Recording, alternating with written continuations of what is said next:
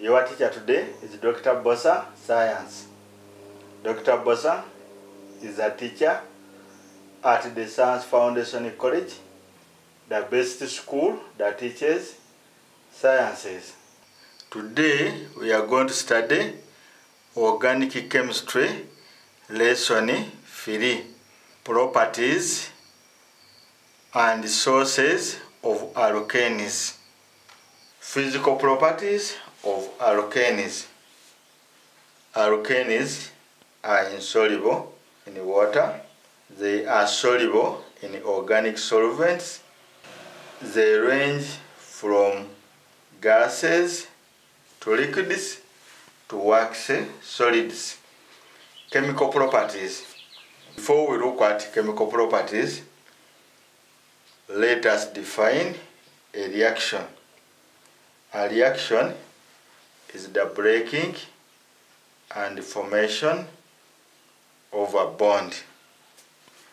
Alkanes do not react with mild chemicals because they have strong carbon bonds and carbon-hydrogen bonds. If a bond fails to break, then the reaction is not going to take place. However, under drastic conditions, alkanes are very reactive. 1.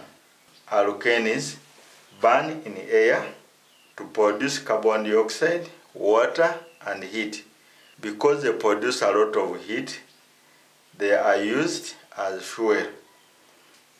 Alkanes are preferred domestic source of heat because the products of combustion, water and carbon dioxide, are not poisonous. For example, methane burns in oxygen to produce carbon dioxide, water, and heat.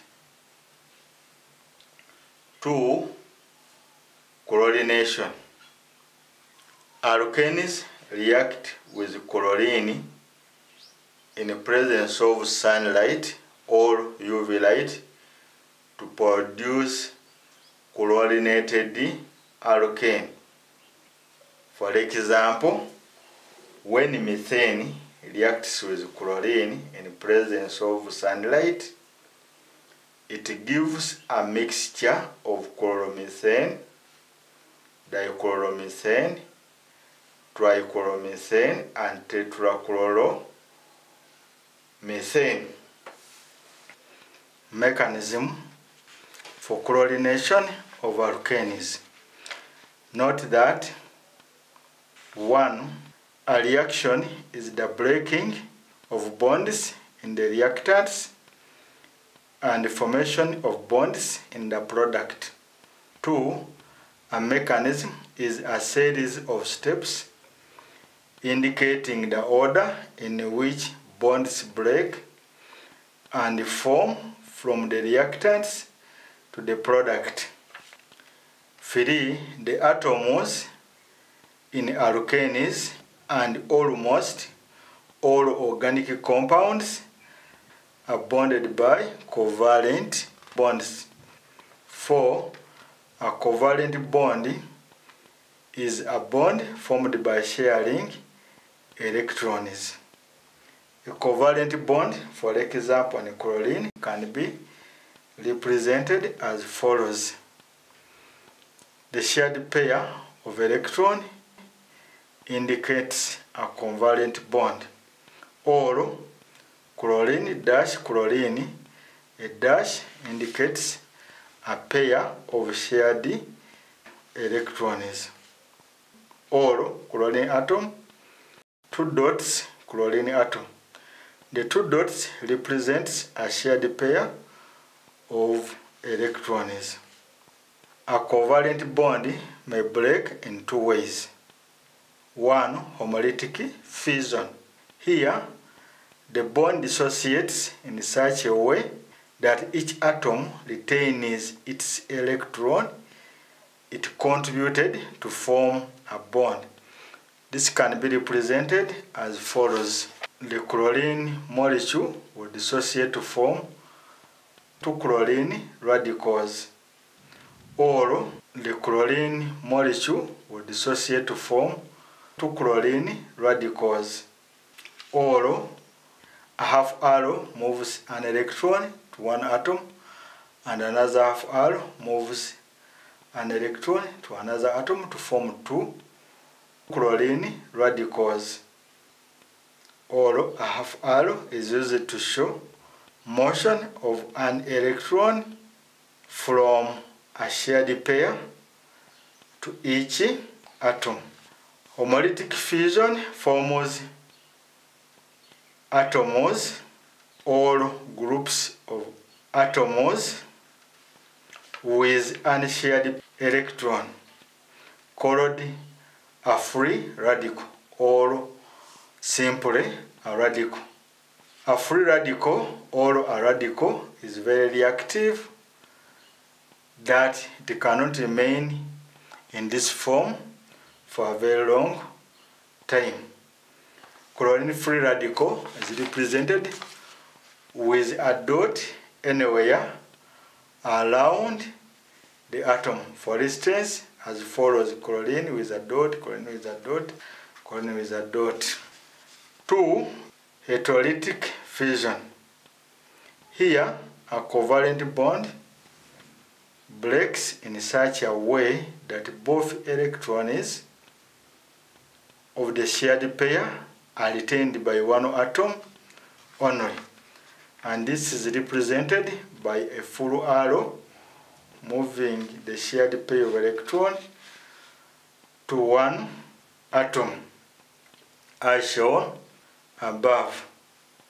The atom that gains the electron becomes negatively charged, while the atom that loses its electron becomes positively charged. Usually, heterolytic fusion occurs in a covalent bond formed from unlike atoms, such as hydrogen and chlorine. Here, the most electronegative atom becomes negatively charged. That is, chlorine becomes chloride anion, and the hydrogen atom becomes hydrogen proton. Mechanism for chlorination of methane.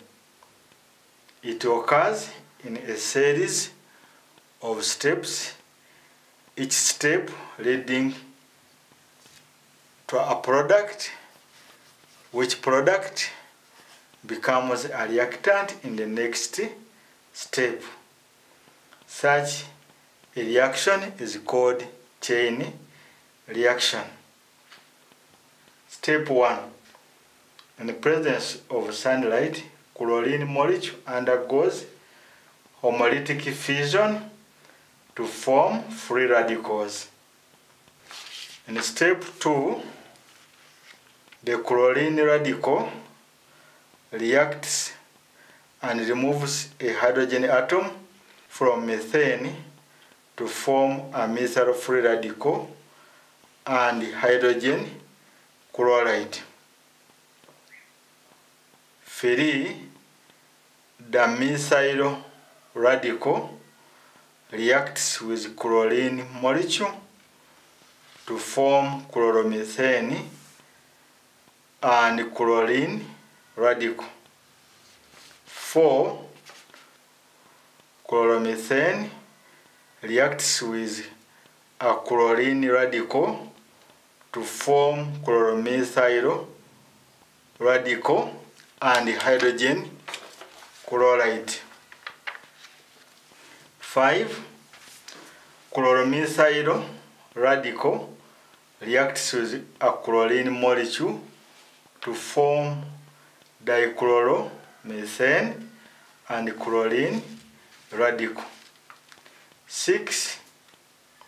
Dichloromethane reacts with chlorine radical to form dichloromethyl radical and hydrogen chloride. 7.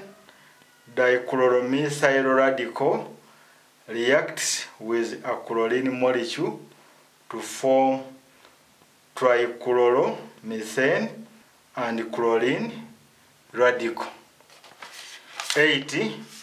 Trichloromethane reacts with chlorine radical to form trichloromethyl radical and hydrogen chloride.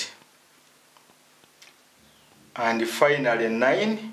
Trichloromethyl radical reacts with a chlorine molecule to form tetrachloromethane and a chlorine radical. Terminating steps. These are reactions where free radicals combine to form neutral molecule, thus preventing further reaction. Some of the terminating steps include chlorine radical may combine with a chlorine radical to form a chlorine molecule. 2. A methyl radical may combine with a chlorine radical to form chloromethane. 3. 2 methyl radical may combine to form ethane, and so on.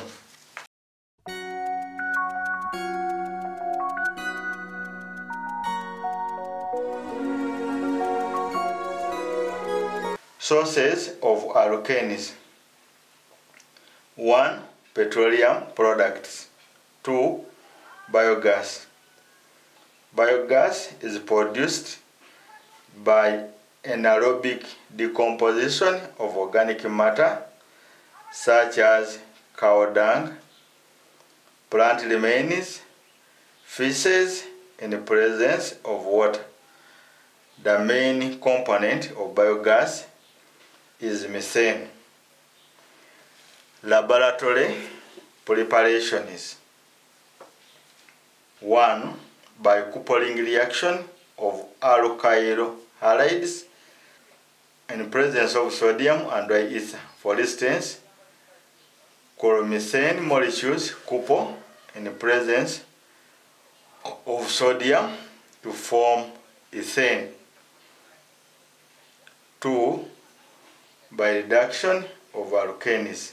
For instance, propene is reduced by hydrogen in the presence of nickel to form propane. 3. By reduction of alkanes. For instance, propine is reduced by hydrogen in the presence of platinum or nickel to produce propane. 4. Reduction of alcohols. An example, ethanol is reduced by hydrogen in the presence of platinum to produce ethane. Platinum and nickel can be used interchangeably. 5. Reduction of carbonyl compounds. For example, ethanol is reduced by hydrogen in the presence of nickel to produce ethane. 6. By reduction of carboxylic acids. For example, ethanoic acid is reduced by hydrogen in the presence of nickel to produce ethane. 7. By cracking of long chain alkanes. Cracking is the breakdown of long chain alkanes into short chain alkanes. Cracking may be catalytic when a catalyst is used, or thermal when heat is used.